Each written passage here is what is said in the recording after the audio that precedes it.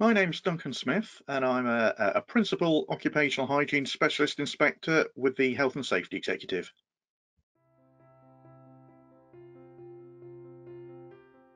It was very nice to have recognition from our professional body to effectively say that the work we are doing is valuable, and particularly in relation to the Peter Isaac Award, whereby it is for an outstanding initiative contributing to the reduction of ill health at work, and that's exactly what the likes of HSE as the regulator should be doing. So, it was a very good initiative, and it's nice to be recognised for that initiative.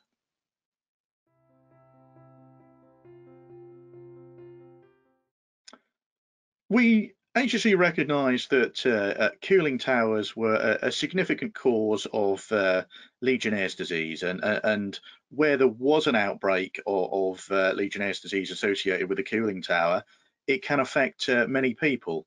On average, 28 people are affected by a cooling tower Legionnaire's disease outbreak, and with a mortality rate of around 10% of those affected.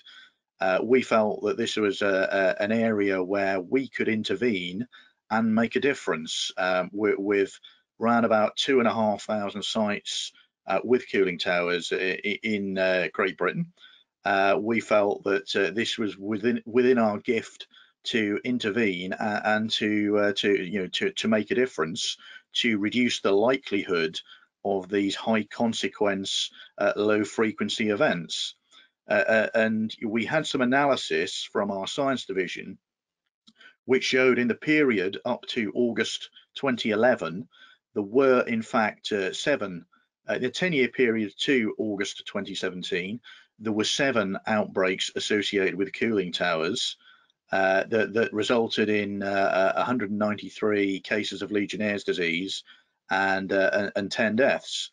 We post the intervention from June 2014 through to the end of June this year, in that 6-year period.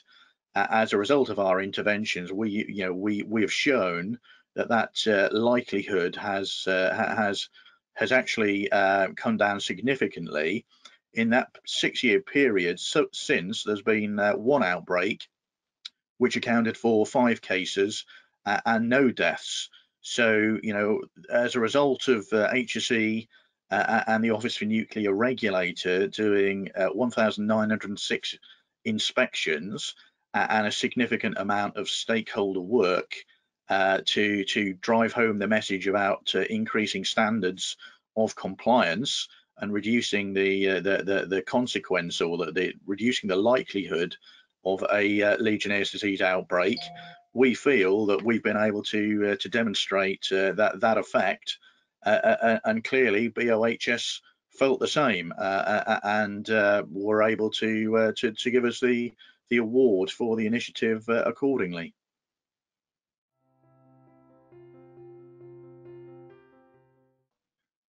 What the main intervention was in 2013 and 2014. Since then, we went back to do some sampling of standards, because the main objective of the initiative was to ensure sustained compliance, and we did some further visits to sample how well those operating cooling towers were managing the risk. And we went back in 2015 to 2016, and also we did some follow-up work in 2017, 2018. But the work has seen a subsequent increase in compliance rates, so that we're taking less enforcement action as we're following up, which is an indication that to the regulator that the compliance is being sustained at the minute.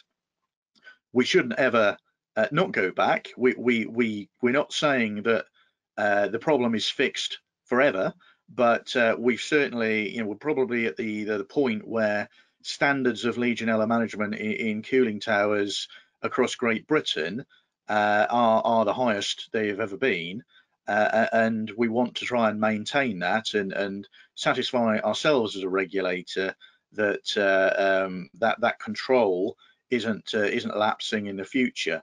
So, what we do have now is a baseline for compliance.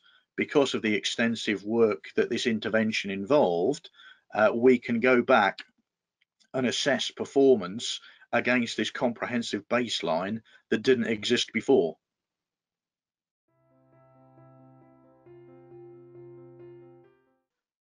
I'm able to say what we're involved with at the minute, which is a significant project, and that is supporting the colleagues in the NHS and healthcare in relation to COVID-19 response.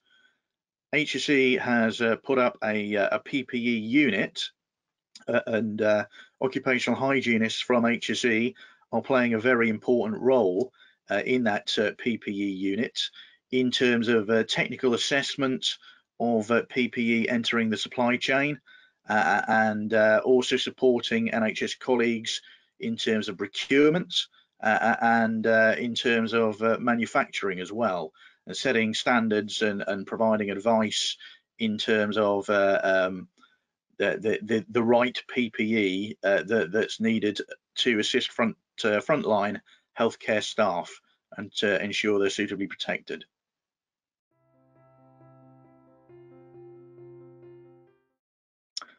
I think over the last few months, so if we just take the COVID response as an example, it's highlighted where occupational hygienists can add value in terms of controls to reduce exposure and reduce reliance on PPE, and also in terms of PPE design and application.